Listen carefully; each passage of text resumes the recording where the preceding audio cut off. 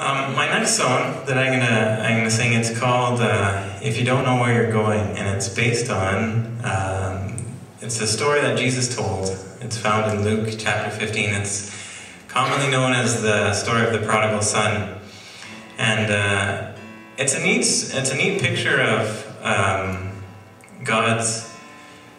the way that God deals with us. I'm sure most of you know the story, but there's this son, and he comes to his father and he says, "I'd like my inheritance so I can go off and do something with it." Which is essentially like telling his dad, "I kind of wish you were dead so I could get your money and go off and do what I want."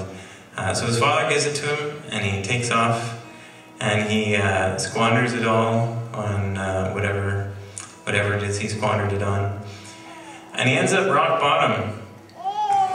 And he realizes that he needs to go home. He needs to go home, and at the very least he could be a servant for his father, because they're better off than he is currently. So he goes back, and he's got this speech that he's going to say to his dad about how he screwed up and stuff, but he never gets a chance to say it, because when his dad sees him over the horizon, he drops what he's doing and he runs as fast as he can to his son.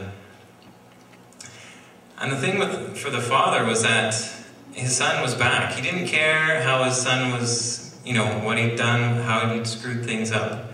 He wasn't going to stand there and tap his foot and wonder about how this kid was going to make up for what he did. It didn't matter. He just was glad to have his son back. And it's such a great picture of how God deals with us, in that he's, when we come to him, he's not so concerned about what we screwed up and how we're going to pay him back.